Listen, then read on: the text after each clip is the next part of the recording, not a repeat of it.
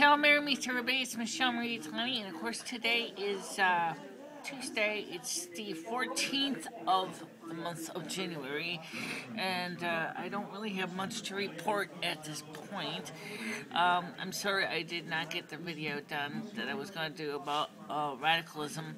I will be working on that probably today. I had so many other things going on projects that it was enough to make a head spin. Between trying to get the DVD burned for the cable company for the Look at My World TV series, and of course cleaning out the hard drive and organizing things. Well, speaking of cleaning out the hard drive, I organized it, alright? But I accidentally erased all my browser information. Oops. Unfortunately, when I did that, we lost our usernames, passwords, and everything else. Fortunately enough, I happened to remember my passwords, and let me remember her, so we were able to.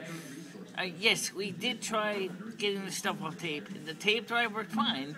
The problem was we weren't sure exactly what we needed to actually restore. After all, it seems the way that 10.4fox, which is a branch of Firefox, installs things on the Mac. It's kind of unlike the Linux version where we have a certain folder that has the information in it. It's got a completely different layout and totally confuses me. So, because the old 10.4fox library was such a hodgepodge of miscellaneous pieces of many years operating systems and things like that, we decided to just go ahead and just, declare defeat and just use the new, start over from scratch with 10.4fox. We got that done. Yes, the tape drive did work admirably well for restoring. I'm a little confused with it, the way it works, but I think I can understand the way they designed it to what it does, because indiscriminately just throwing stuff right back into your home directory is a good way to, again, overwrite something you don't want to overwrite and make a mess.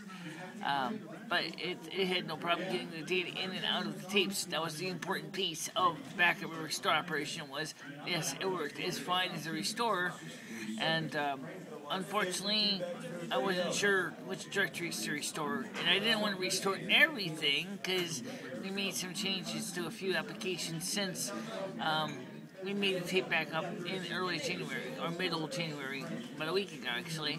At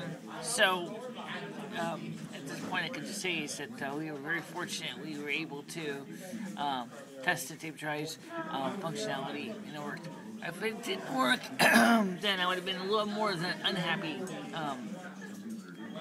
What I mean by didn't work is if it did not properly attempt to restore, if it could not get the data back off the tape cartridges within a reasonable period of time, if all it got back was a bunch of broken pieces, I would have been more than angry. Now, Retrospect is known for its reliability.